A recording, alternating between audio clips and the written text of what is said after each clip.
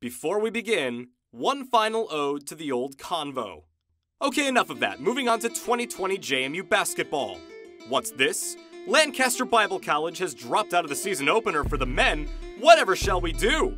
Luckily, the good folks at Limestone University have stepped in to save the day. There will be basketball this Thanksgiving Eve. The Dukes are in fact so grateful to Limestone that they hand them a 34-point loss to go with their stuffing and turkey.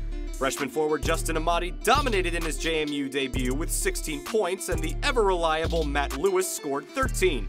This was the first time the men had 6 scorers in double digits since a 2001 win over William & Mary.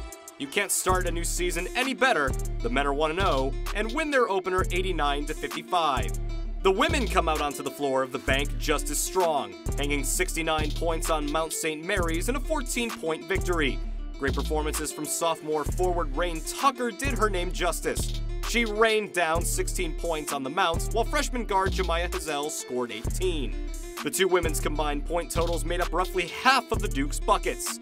Yes, Dukes fans, the women played their hearts out on their way to a 69-55 victory. Opening day is a success.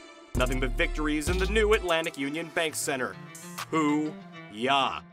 Following a Friday loss to the Norfolk State Spartans, the Dukes returned to their winning ways Sunday as the men hosted the Radford Highlanders. Enter Vado Morse, whose 26 points led the team in offense.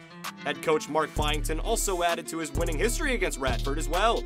He's now 3-1 in his career against the Highlanders, and the Dukes are 2-1 on their early season.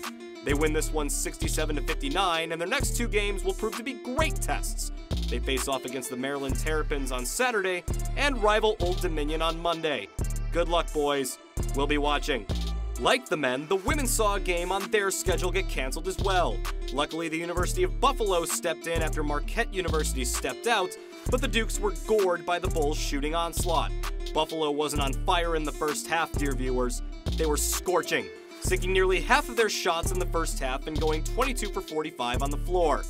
In just the first 20 minutes, Kiki Jefferson had 16 points on the day, and the Dukes had a strong third quarter, but ultimately couldn't catch up from the Bulls' early success. The women lost their first game of the year 64-80, but their weekend features a great contest at home against the George Mason Patriots. Godspeed, girls, and good luck.